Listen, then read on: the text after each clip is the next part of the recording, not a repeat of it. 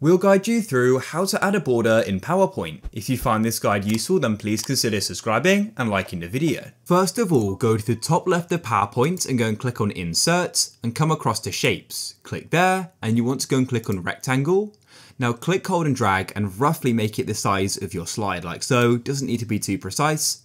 Then right click on what you've just drawn and click on Format Shape. Now come over to the right, make sure Shape Options is selected and Fill and Line is. These will be closed, so go and expand them. In Fill, select No Fill and come to Line and make sure you have Solid Line or Gradient. And then what you want to do is you want to go into the color, choose the color, I'll just make it black.